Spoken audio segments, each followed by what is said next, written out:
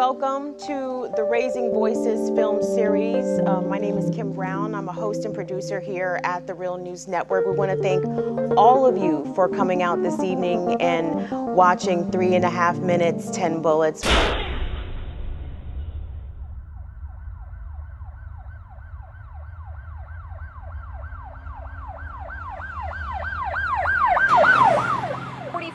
Michael Dunn. He's being charged with shooting and killing 17-year-old Jordan Davis. The confrontation began over loud music. Was there music playing in the car? Yes. What type of music? Rap. Did the defendant say anything about the music? Oh, I hate that thug music.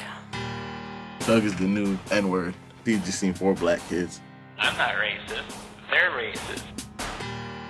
Michael Dunn is claiming self-defense. Jordan Davis threatened Michael Dunn. Because you're dead, bitch. I look and I'm looking at a barrel. This is about the right of everyone to protect themselves, protect their family. Under the law, it's justified. I said, you're not gonna kill me, you son of a bitch.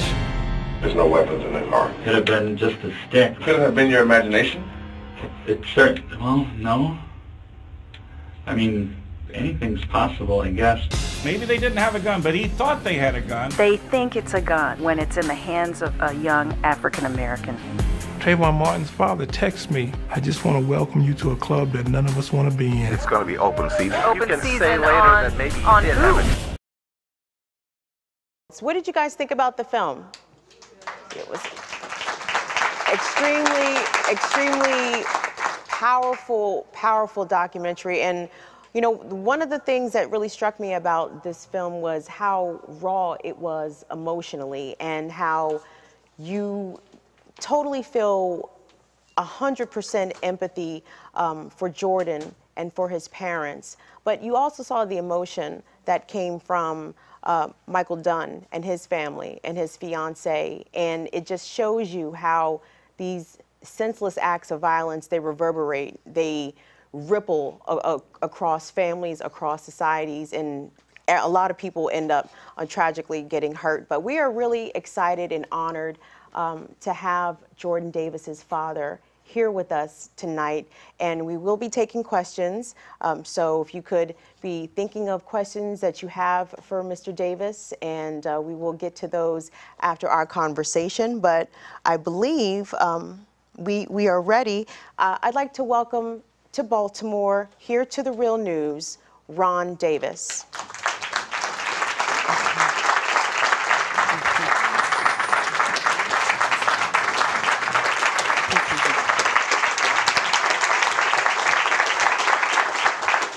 How you doing, Ron? I just had the opportunity to watch 3.5 minutes, 10 bullets this week. And as I was telling you, Ron, I was reluctant to watch it because these stories, I mean, they rip at your heartstrings. But when I watched it, I watched it again because it was that raw, it was that honest. So it was very well done. What were your thoughts about the documentary when you first saw it? First of all, thank you for the welcome, Baltimore. Thank you, love Baltimore. Love your crabs, love your blue crabs. Thank you, thank you. I even came as a youngster to do the duck ride here. I think that little crazy kind of duck ride you have here. But thank you for accepting and welcoming me. And whenever you welcome me, you welcome Jordan Davis and you welcome Lucy McBath, Jordan's mother. The way the documentary started was Manette Nelson, who's with the Filmmakers Fund out in California. She has 5 grants to make 5 documentaries per year. And she sent a note to my attorney right after, probably about 6 months after Jordan was killed. And she said, I want to use all these 5 grants to make this one documentary about your son. She said, your son has touched my children's hearts and it has touched mine and my husband's heart. And we want to get a director, Mark Silver, who has just won an award for cinematography at the Sundance Film Festival, and he lives in London, and we're going to bring him over here to do this film. And when she approached him with it, he flew straight over to Jacksonville, Florida, where I live, and once we had a meeting, we knew we had the right team together. And so from that, we got participant media on board. We decided, you know, we're going to go for it. We're going to make a film that we're going to take to Sundance. And we actually took it to Sundance and won a Sundance Award in Sundance for social impact, and that's what we wanted to do. The film was raw. I told the director, one thing that I demand is that no retakes. You know, whatever raw footage that you get, no matter whether you get it now and you miss it or whatever happens, you just keep shooting until you get enough of this film, because this is not a stage play. This is not some type of movie with Denzel Washington or somebody. This is raw. This is our family. This is our heart and soul. And you just have to capture the moment as the moment is there. So you have to keep shooting. So we were fortunate to get all these scenes from the courthouse because we got permission to use our cameras right in the courthouse, which is, you hardly would ever get that as long as we didn't film the jury. So we were very fortunate. And me and Jordan's mother actually made this film for the families of lost loved ones out here, like Freddie Gray's family and all these families that you hear, Oscar Grant in Oakland, California, Michael Brown Sr. and all these other families, Emmett Till's family all the way to Emmett Till. You know, we work with these families, and they hardly ever see justice. And we wanted to show them what justice looks like in a courtroom, because you'll never get complete justice, but at least we can get justice for the killing of our children. So that's one of the reasons why we did the film. Now, Ron, you talk about getting justice, and Michael Dunn was sentenced to life in prison, no possibility of parole, plus 90 years. Obviously, that was the outcome that you were hoping for. But was it the outcome that you were expecting? Were you preparing yourself for an acquittal? And had he been acquitted, how would that have changed how you and Lucy were able to carry on after Jordan's passing? Well, the first thing that we thought of, the same prosecutor that prosecuted in the Trayvon Martin case was the same prosecutor that we had, which was a negative to us. The first thing I thought about the prosecutor, who was Angela Corey, was this. These people, they walk around and they talk to lawyers and judges all day. And their frame of reference is from these conversations with law enforcement and judges, lawyers. And what I had told her before the first trial ended, you know, before jury selection, I said that you have to tell the jury what it means to have premeditation. When you have first-degree murder, you must prove premeditation.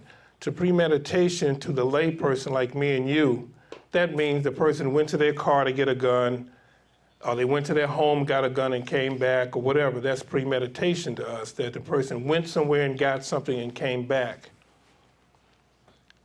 You have to let the jury know that under the law, 10 seconds could be premeditation. For the mere fact that Michael Dunn reached over in his glove compartment, unlocked his glove compartment, pulled his gun out, which was holstered, unholstered the gun, slid the slide back, turned around, then shot, that is premeditation. And she said, well, we don't need all of that because, you know, we have so much evidence, we'll convict him, don't worry, Mr. Davis. I said, okay. I said, but you know what? If you don't get a conviction for the killing of my son, you're gonna have problems with me. So get the handcuffs ready. And so all of a sudden she said, well, we got so much, you know, we have everything that we need. We have the boys as witnesses, we have everything that we need. Well, as you saw in the film, came back, they couldn't decide on justice for Jordan. Never mind that they convicted him on attempted murder, but not murder. And as a parent, as a loved one, whether your father, mother, sister, brother, niece, aunt, whatever, you want to make sure that state says that it was not right to kill your loved one. You don't care about all that other stuff. You just want to make sure that you got justice for your child or for your loved one. And so that's why we went back to court. And when I saw Angela Corey after the first verdict, she had tears in her eyes when she looked at me. I said, what did I tell you? And she ran into her office and didn't say anything else to me, because we had a knockdown, scream out, you know. And so she said, well, we're going back to court. I said, I know you are. I know you're going back to court. So that's when we went back to court, and they focused on premeditation to the jury. They kept putting up signs on their little screen what premeditation means. And the second thing that I told her was that also make them understand the difference between reasonable doubt and imaginary doubt. Reasonable is if 100 people were in that same situation that Michael Dunn, where a kid was hollering through the window, would that person feel it's reasonable to grab a gun and shoot 10 bullets into a car full of kids? Is that reasonable? Because sometimes the jury just hear the word doubt, doubt. And if it's doubt in my mind, it means I have to acquit if it's doubt. It's not about doubt, it's about reasonable.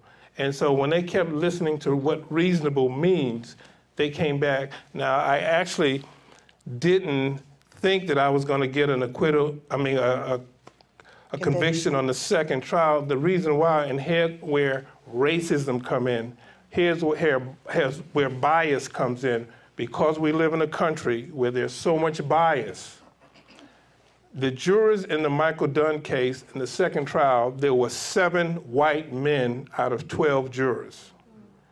And my heart dropped when I saw the jurors. See, in this country, one thing that's unfair, the defense attorney has 10 strikes. And if we have any lawyers in the crowd, they have 10 strikes.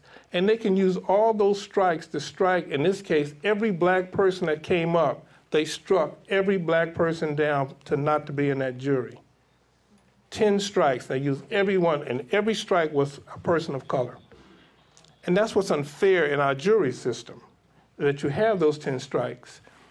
So I saw 7 men look very similar to Michael Dunn, and that's why I have to confess my bias, because I didn't think that 7 white men would convict Michael Dunn of killing a black kid named Jordan Davis.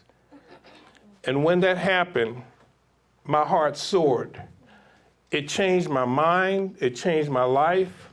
It let me know that I was on the right track when I said that only 1% of your DNA has to do with the color of your skin and the texture of your hair. That we all are alike, we love our family alike, and we care. These certain people that do things and racially motivated cannot outweigh the people that love each other regardless of the color. And that weighed out and that won out in this courtroom. And that's why I say, for the first time in the South, a black kid got justice in a court system where you had 7 white men that were on the jury and convicted him of first-degree murder. That has never happened in the South before. That's so powerful and deep and sad at the same time. Right. And, you know, you talk about perception, and it's very obvious from watching the film what Michael Dunn's perception of your son and his friends were. Some of the phone conversations that were featured in the movie from Michael Dunn from prison speaking with his fiancée were very illuminating about his state of mind. He said, for example, the cops said that these boys did not have criminal records. They must be flying under the radar. He also, at the end, refused to take any responsibility for his role in Jordan's murder. He said that this is 100% on Jordan. Right. He said, I don't take any ownership of this. And he said, if I hadn't killed him, he would have killed someone else. Right. Right. And the fact that this man perceived your son to be dangerous, to be a criminal, even to the point where he saw, or he claims that he saw a weapon that police never found, right, and believed that he was acting in defense of his life when he clearly was not. His life was not in danger from these 4 teenage boys, right, who were going to the mall to go pick up girls later, right, on. Yeah. So talk to us about what that was like, having to not only overcome the perceptions or even your perceptions of what the jurors were, right, but how the defense went on to try to malign who Jordan was and the kind of young man that was your son. Right. Also, I'm going to talk about that, and also in the film, what you didn't see was that it took 3 judges, and all you saw was Judge Healy, but actually at the beginning of the trial, the first judge had to recuse herself because the defense attorney didn't like the fact that when me and Jordan's mother entered the courtroom, she welcomed us into her courtroom. and they made an issue of that, and she had to recuse herself. The next judge, the case got so big, she decided to recuse herself. So this was our third judge, okay? At the beginning of this trial, the Judge Healy brought me and Jordan's mother to the front prior to the trial and said, Mr. Davis, I know you are going to be very emotional during the trial, but we want to make sure that you and Jordan's mother don't utter a sound in the courtroom. We don't want you to show any emotion. So when you see in that film, you see us looking around and kind of, we have to be stoic. He said, because if we see any emotion or if the jury looks at you and feels sorry for you or have any emotion towards you, then we are going to ask for a change of venue. As if it's our fault. And also the people outside with the signs out there and protesting and showing justice for Jordan, you got to kind of calm that down, go out there and calm that down, because if you don't, again, we're going to change the venue and we may have a mistrial. So in other words, they put all this pressure on you as the family member because all you're trying to do is sit up there and get justice for your child. But, you know, you get that. And so we listen, and that's why it is the way it is. The Michael Dunns of the world view people of color, black and brown faces, as dangerous. They view us as thugs. They view us basically because of what they see on television. And that's why I have a problem with media, because when you see most of your TV shows and movies, if you want to see a black or brown person, just wait for the part when there's a drug dealer. Wait for the part where there's a prostitute. Wait for the part of a homeless person or a person that just committed a crime. Wait for those parts and you'll see people of color in the theater, and you'll see it in TV shows. You know, somebody like Denzel Washington that couldn't sniff an Oscar for playing a man that was trying to save his son, and John Q couldn't sniff an Oscar because he was trying to be a father, trying to save his son at all costs. But as soon as you play a drug-dealing cop, a cocaine-sniffing cop, then you get an Academy Award for that. But see, that's what goes on. It's how people want to view you that are people in power or people that are in the media want to view you. You know, even in this electoral college here. And if you look at the shows on CNN and MSNBC, on CNN, whenever there's a social show talking about riots or something like that, or Flint, Michigan, then you see 3 or 4 black people on the show. But when it comes to economics, when it comes to something about the presidency, then you don't see African Americans on the show. You rarely see them on the show. In other words, we're in this box. You know, when it comes to entertainment, yeah, we'll put you on the show. And that's that old shucking and jiving, as we used to say. I'm old school. I'm 63 years old, you know. And I remember those days that we always thought when I grew up in Harlem, New York. Anybody here from New York? All right, all right. Grew up in Queens, New York, born in Harlem. And I remember the days of Adam Clayton Powell and when Malcolm came to town and MLK came to town, and listening to Huey P. Newton come from the coast and all that, and all those, you know, Black Panthers trying to have go back to school programs, and the guys out there giving breakfast to kids. I've never seen an organization, you know, but all we hear and see in the movies is that these organizations were so terrible, how they were killing people and robbing people and killing cops and all that. You never hear about the Black Panthers feeding hundreds and hundreds of kids before they go to school because their families couldn't feed them. You never heard of their lunch programs, you know. And that's the media. The media is going to shape how you feel about different organizations. The Black Lives Matter organization that we're going to probably get into later. But, you know, they're going to shape how you feel about them. When he said Jordan and his boys were under the radar, in other words, at some point, they had to be gangsters or thugs. My son has never been arrested. Not that being arrested is such a big crime, but he hadn't been arrested. My son never did drugs, never did alcohol, anything like that. Was a student in school like everybody else's kid, trying to get out here and chase girls like I did and like some of the guys in here did that are smiling in the audience. you know, just a regular kid. And I think that's why a lot of people took to this story, is because Jordan was just a regular kid, just like you, not a regular black kid, not a regular white kid, not a regular Asian kid, just a regular kid. Everybody that wanted to be 17 again and think about the things you thought about at 17, about getting your first car, about getting your first apartment, you know, about getting your first career job, you know, those are the kind of things that Jordan was thinking about. And when you see somebody like that get killed, shot dead, and the person that did it has no value for that person's life, did not value Jordan's life.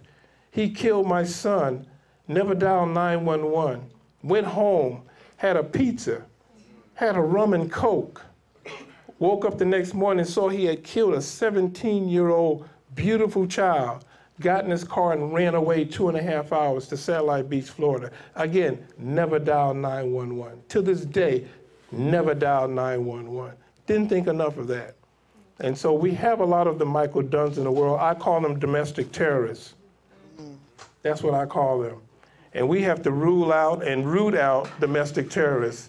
And I call them that is because when somebody looks on their computer and they decide to join ISIS, and they get to the airport, before they go to Turkey and before they go to these countries to join ISIS, the USA arrests them right here at the airport based on what they said in their computer. They don't wait till they commit a crime. Well, how can we have domestic terrorists like the KKK and the Knights of the White Knights, and they say, well, we can't arrest them no matter what they have on their computer. We have to wait for them to commit a crime. We have to wait for them to go to Charleston, South Carolina and kill 9 people in church before we can arrest them. That's bogus, and America knows it's bogus, and they need to do something about it. Ron, you talk about Black Lives Matter, and after the conviction of Michael Dunn, that was largely viewed as a victory for the then budding Black Lives Matter movement, which really came out of what happened with Trayvon Martin, the subsequent acquittal of George Zimmerman, and then Jordan's case happened in such close proximity, not only in time, but in distance, in the same state of Florida. So what are your thoughts about Black Lives Matter, the movement, and basically how your son's case helped to catalyze thousands, millions of young people across America, across the world, to say the words Black Lives Matter? I'm touched by something that Lucy said in the film. While you guys were awaiting the verdict, she said how important it was for her to get justice for Jordan because his life mattered. Right. And the Black Lives Matter movement has mushroomed since then. So what are your opinions about the movement now, and what do you think the movement is going in the future? A few years ago, I was asked by the Justice League New York, Carmen Perez, to come up and hold a banner for Black Lives Matter as we shut down Broadway 2 years ago on the day of protest. We walked to Police Plaza down Broadway. We had almost 50,000 people shut down Broadway for 5 hours in New York. And if you look at the documentary by Henry Louis Gates, you'll see the Black Lives Matter banner going across. And if you look at the second part of it, you'll see someone with a black leather coat and a white cap, and that's me holding the banner.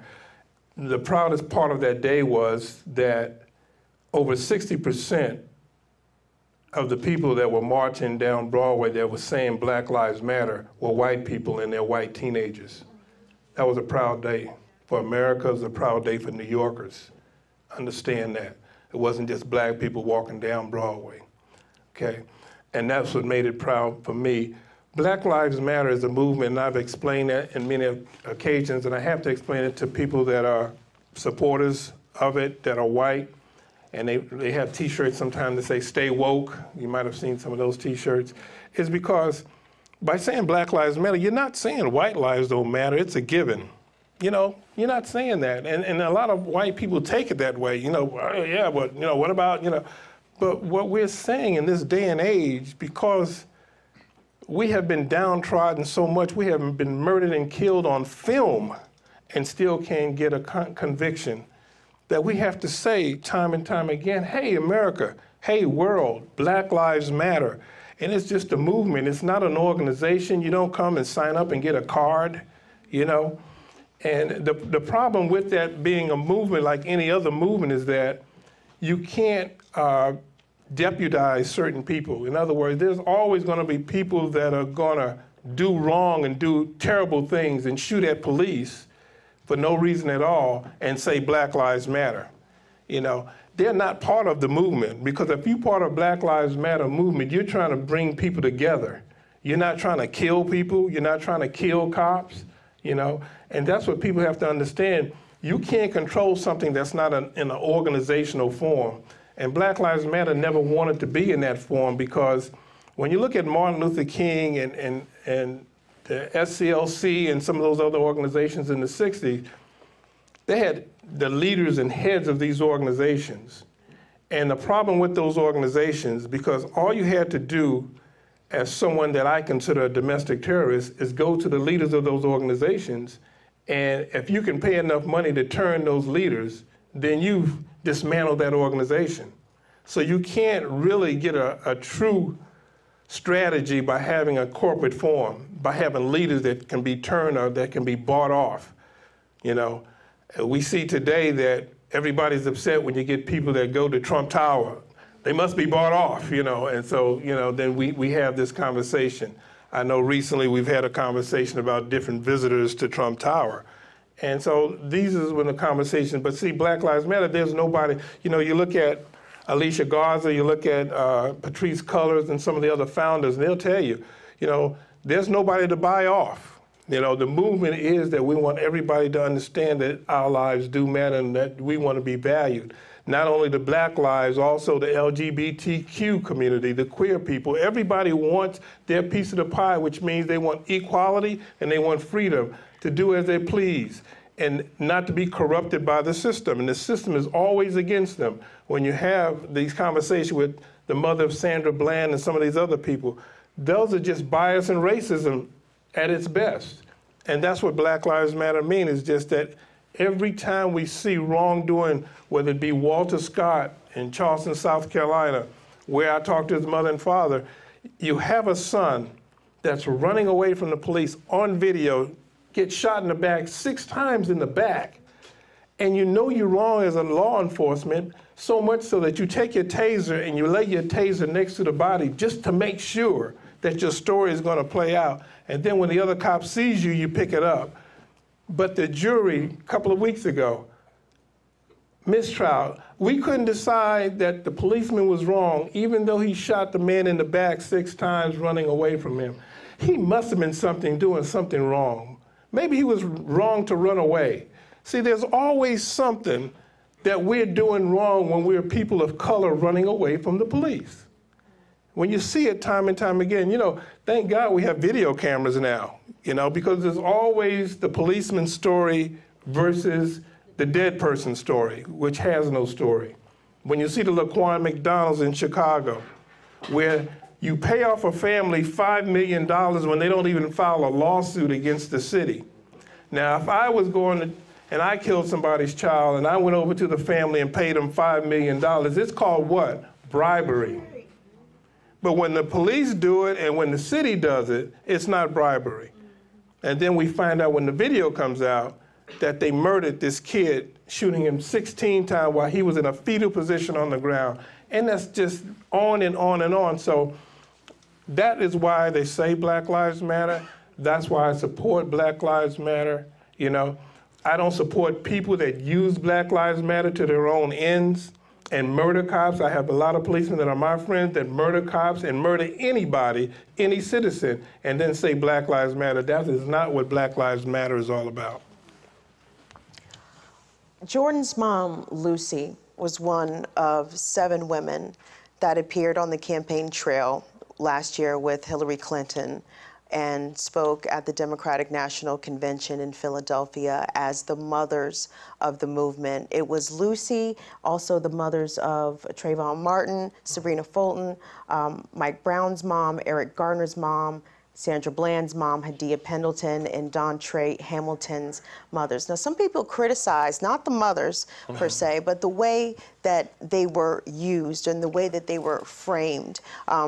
Because when you have the mothers of the movement, it sort of implies that these people who were killed, lost their lives via violence, didn't have any fathers. Right. And I was wondering if you felt as if the fathers of the movement were having their voices erased and having their faces erased, because it's a horrible false stereotype about the fatherless black child. Right. And you were very much in Jordan's life. Oh, absolutely. Mike Brown Sr. was very much in Mike Brown's life. Right. Tracy Martin was very much in Trayvon Martin's life. Right. So do the fathers feel as if they are not heard or acknowledged in the same way that the mothers are? And what are your thoughts about that?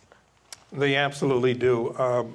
There's a lot of instances where you have organizations and also media outlets like CNN and some of the other outlets that will bring mothers to certain events and will not pay for the father of that child to come to those events.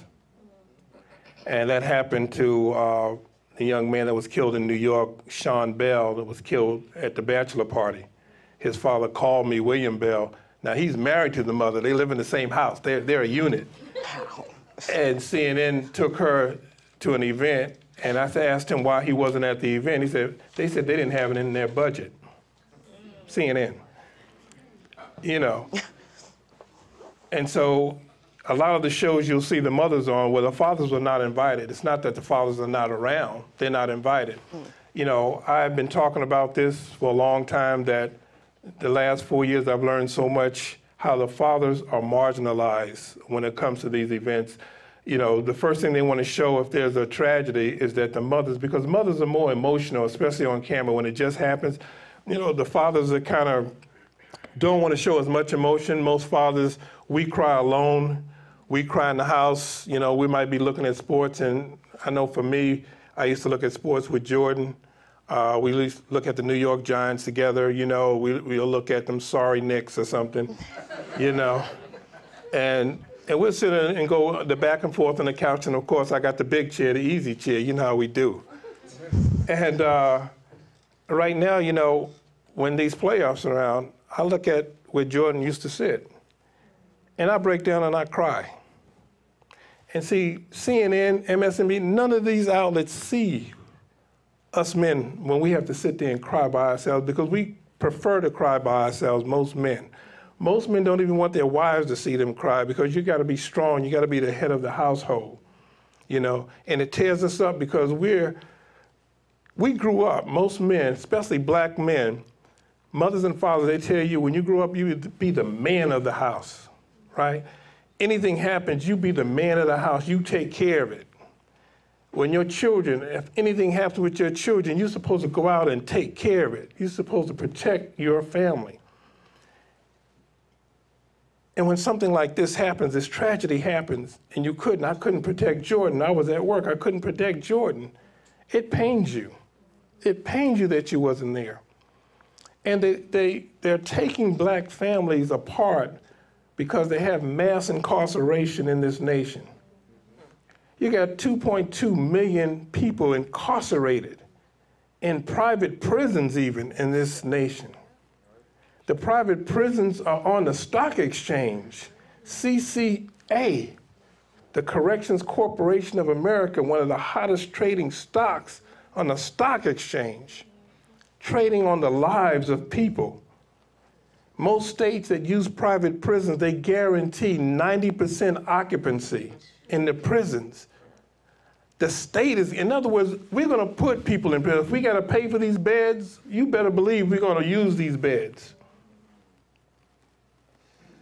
The United States is only 5% of the population of the world. We incarcerate 25%, a quarter of the entire world right here in the United States. And 67% are people of color, when we only make up about 12 or 13% of the nation. That's where the fathers are. If they're not in prison, they're in the control of the prison system. If they're not doing that, they're making laws. So if you don't have a good job and you pay child support, if you're away from your wife or your girlfriend and you can't pay child support, that's something where we're going to put you in jail. Not that we're going to find you a job, which makes sense, and make you work so the young lady can get money for the children, which makes sense. We will arrest you and put you in jail. So now you can't pay child support. Then on top of that, which breaks up the family unit, then on top of that, most of the time when you come out of prison after doing 5 or 6 years, do you know you still owe 5 or 6 years of child support? How can you pay child support when you've been in prison? And they're paying you pennies on a dollar and selling the same things you're making at Walmart and all these Kmarts and everywhere else. It used to be license plates. We used to laugh about that. But they're making the furniture you sit on today. And all these corporations, it's just 21st century slavery. That's what it is. 21st century slavery. And that's why all these people are making money off the sweat and tears and backs of these families. And we better wake up to that because it's going to get worse. The petty things that we used to do and silly things as teenagers that we used to do, how many of us was 15, 16, 17, 18, was in a car with somebody drinking beer in an open can, driving a car? We all did. We all had somebody in the car drinking or doing something. Well, now you get arrested, everybody in the car gets arrested because we have to arrest as many people in this country as we can. And then we're going to marginalize the fathers because of the way that we feel about the fathers. The fathers have no voice in America. The black fathers in particular have no voice in America. You're viewed as dangerous. I dare you to put a hoodie on and walk down the street because we already think you're dangerous. If you wear a suit and tie, you might be all right, but if you wear a hoodie or you got gold teeth or your pants are sagging, you got a target on your back. And that's real America. That's real talk. I tell people when I come, I say, you know what, you're getting the unfiltered Ron Davis. I said, because I'll take the questions from you, that's real, and I give you real answers. I've been in this world 63 years, and I'm telling you, I've seen it. And I've been all over the world to 30-something countries. And the black men and men of color are being marginalized. They have the women's movement, and it's a great movement. But the women can be stronger if they get the men to be with the women, and then we're all the stronger together. We're going to open up the floor in just a few moments for questions. So if you have any questions, be thinking of it, and we're going to send a mic around so you can ask Ron some questions. But while we're on the subject of the law, Ron, I wanted to talk about stand your ground, because that is what Michael Dunn asserted in his defense as to his reasons for killing Jordan. And this law passed in Florida, signed into law by then Governor Jeb Bush in 2005. And there's some recent research out. The Journal of the American Medical Association appears to show that homicides in Florida jumped significantly very shortly after this law went on the books. I mean, significantly to the point of a rise of 24%. A sudden and sustained 24% jump in the monthly homicide rate. The rate of homicides by firearms in Florida rose by 32%. And you told me that you've been living in Florida since 2002. So you know what Florida was before and what it was after. And we actually have an attorney here with us. Mr. Gordon is here with us. We're going to ask get his expertise about how stand your ground is a thing in Florida and not so much in Maryland. But what has changed in Florida? How has the landscape been affected since the implementation of this law? Okay. The law was given and written in the state of Florida. Marion Hammer, who was the first female NRA president. And if you look at the signing of the law by then Governor Jeb Bush, if you look over his right shoulder, you'll see her standing there. The NRA is a very powerful organization, and they're using this law to put like a flag around the gun owners.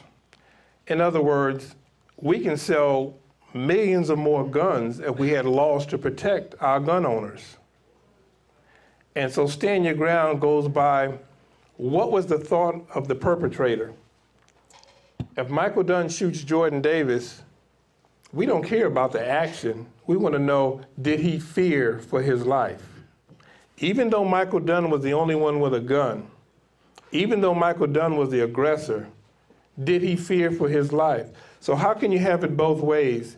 You're the aggressor, you have the gun, like George Zimmerman, but all of a sudden you feared for your life.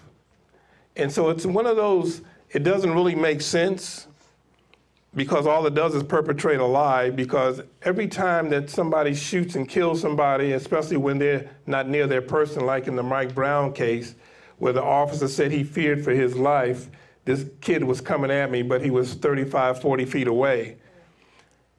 You also shot the kid in the top of his head. He was 6'4", and you were 6 feet even, but somehow the bullet went from the top of his head down, which means he was on his knees.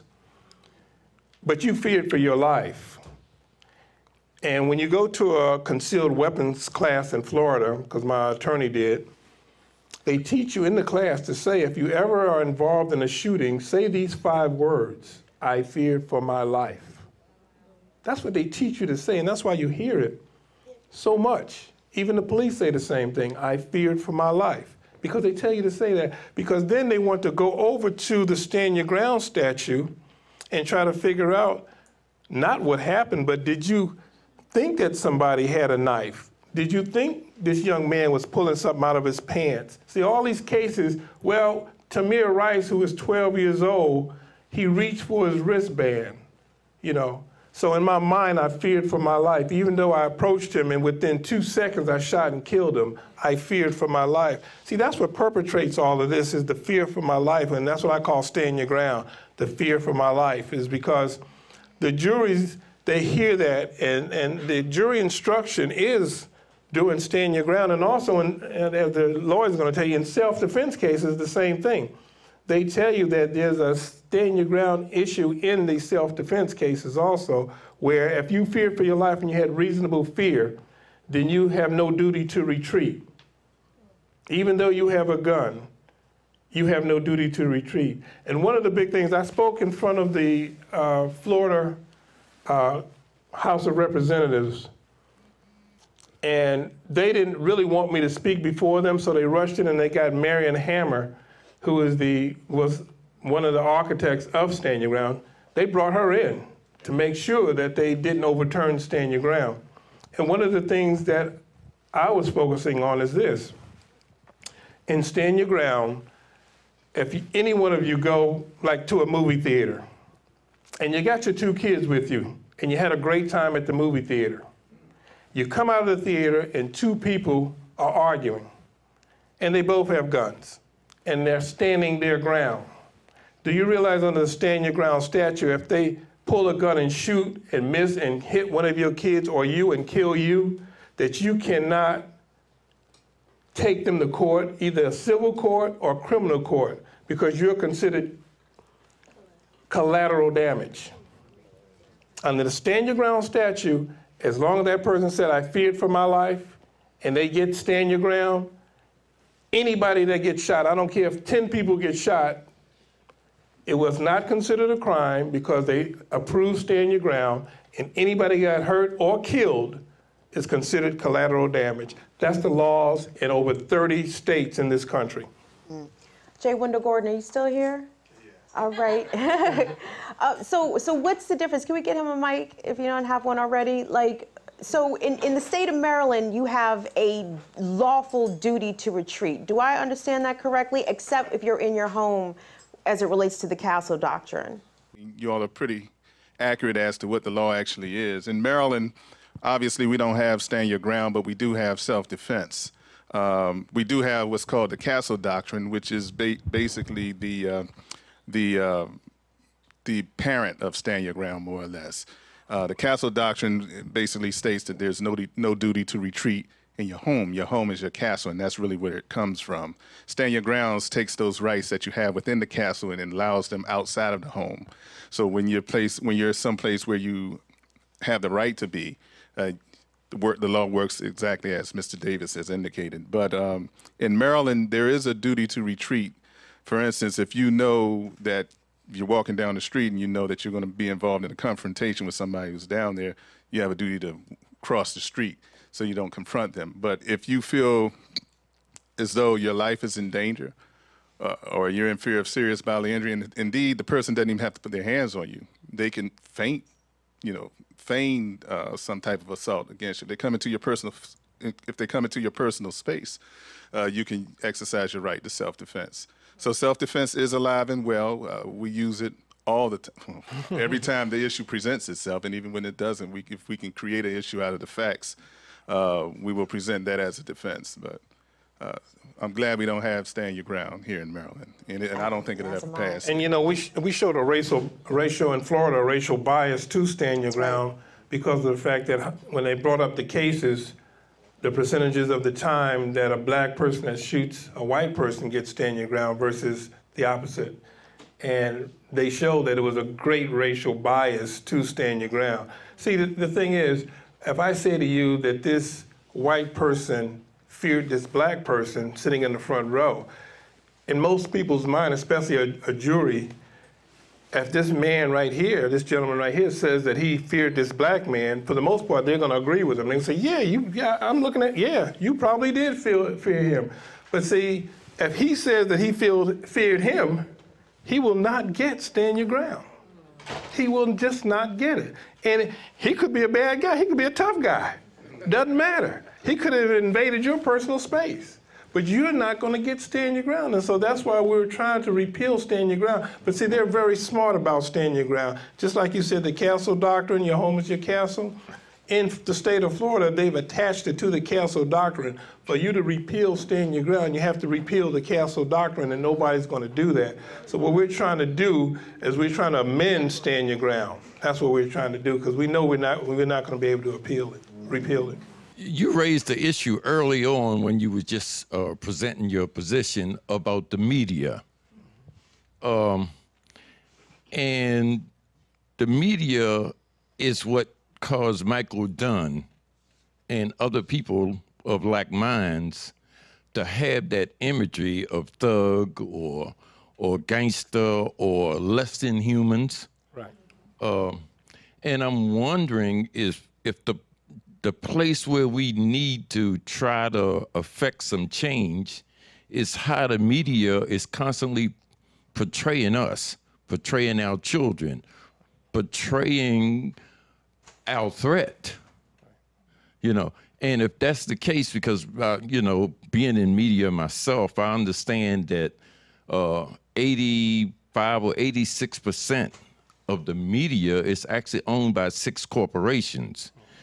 Should we be trying to target one of those corporations to change how they constantly present us? I mean, is that the area that we can maybe fix some of this? That makes a lot of sense.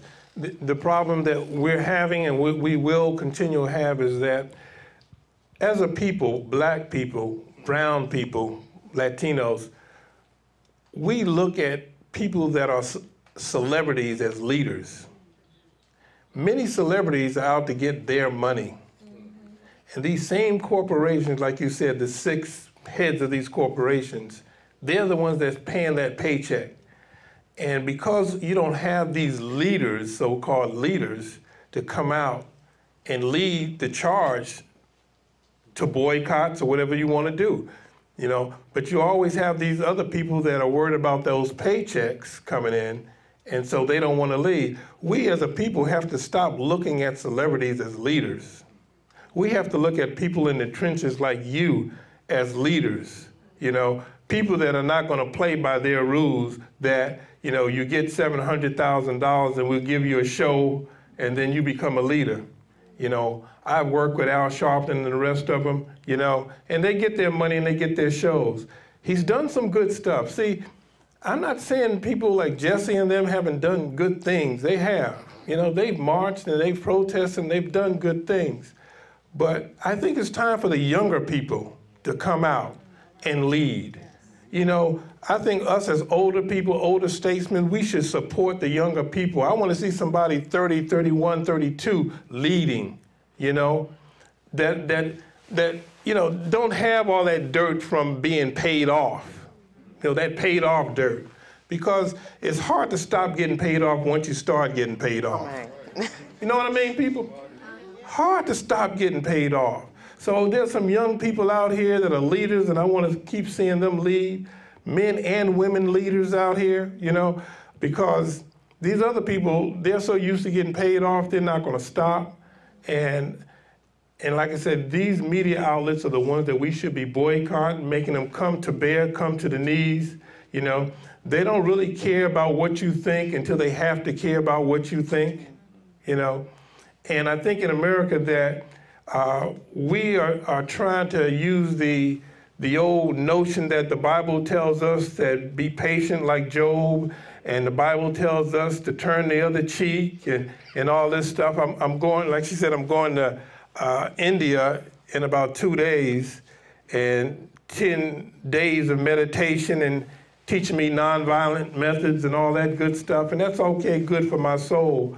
But I want the young people to use any method possible to achieve what they should have achieved years ago. I don't care what method it is, use it. All right. Ron, this might be a good opportunity for you to share with Baltimore about the Jordan Davis Foundation, the foundation that you founded in Jordan's memory. So talk to us about that.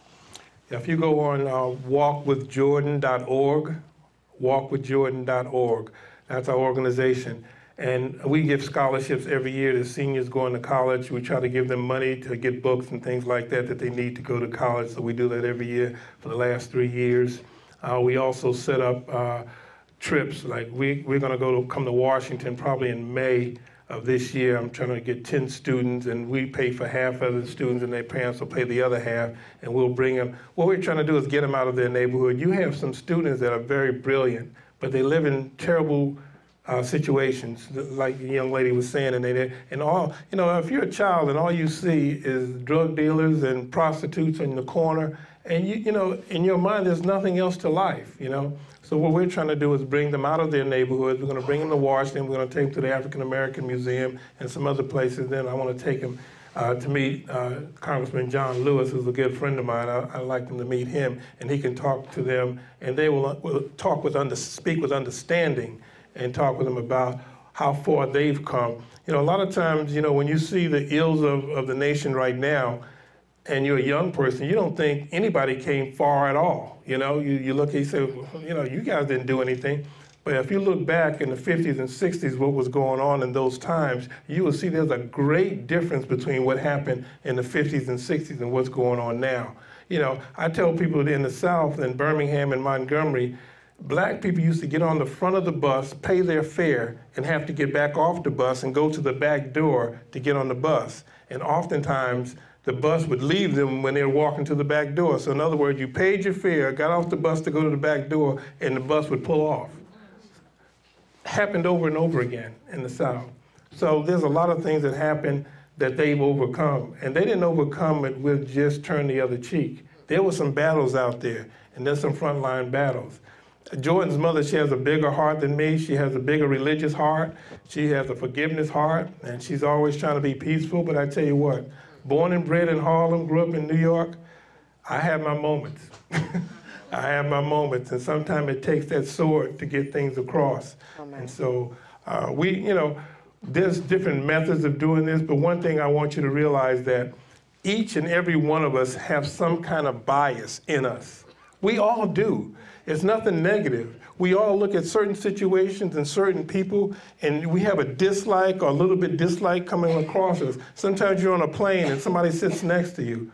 How come sometimes you can have a great conversation with somebody, and sometimes you can sit on a plane and don't even say a word to the other person? It's just something that's in us where you just feel like that person is not your type of person. And that's okay. But we have to get the violence out of that. The Michael Dunn violence out of that, the George Zimmerman violence out of that. And that's what we have to ask ourselves every day. Can you get that violence out of that? Whether you have to meditate or what you have to do, but you can't look at somebody and want to hurt and harm them and kill them and take them away from their families. This is America. How much does mental health issues play out in these situations that are racial, clearly, but are mental health issues. So my question is a mental health issue. How real was mental health in the case with your son? It was real because, you know, number one, the FDA used to have a 10-year testing on drugs that came into the market. Now they don't test anything. You can put anything on the market, it'll just say has not been evaluated by the FDA. So you have any drug you want on the market with minimum testing. And how many side effects do they have? 15 or so? Whenever you get something on the market, right? Every commercial, you wait for the side effects. Well, these people are taking these drugs, you know? So the people that you think have a gun, remember, there are more guns in the U.S. than population. Now you add people with drugs that causes psychosis. And you see all the things that they're doing. Look at the nightclub in Orlando, Florida. I went down there and did a session down there after the Pulse nightclub. Who in their right mind would go to a club and just shoot up random people in a club? See, and you see more and more of this because what? The denominator is you have guns, guns, and guns, and more guns in the hands of people that they shouldn't be in. And this other man had a gun from the West Coast that came recently and shot up the place. He had a gun. The FBI knew he had a gun and gave him his gun back. You know, so you're right. It's a mental health issue, and we don't have facilities for all the people that need them. You know, we really don't. And so you have to be very, very careful. Even when you go out here tonight, I'm praying for all of you and to be careful. I know they're going to cut it off, and that's fine. And thank you for allowing me to say this. And I just want to say that you made a decision to come out tonight. You didn't have to make a decision to do that. You came out to see this film and to see our family. And I appreciate it. I have love in my heart for each and every one of you, and I really appreciate you coming out. And you're an activist for the mere fact that you took the time to come out tonight and showed your activism. Thank you very much for coming out. Ron Davis, ladies and gentlemen, and we want to thank you on behalf of the Real News Network, on behalf of the Raising Voices Film Festival for all coming out. We would like to thank the Maryland Film Festival for their support, the Bertha Foundation, as well as Stand Up Baltimore. We are going to be doing this every month, every third Thursday. You can expect a free screening of a documentary that focuses on social issues, environmental issues, workers' rights. We're going to run the gamut. So we'd like to see all of you come back next month, third Thursday, for the Raising Voices Film Festival. Thank you all so much for coming out. And give it up for Ron Davis one more time. Thank you.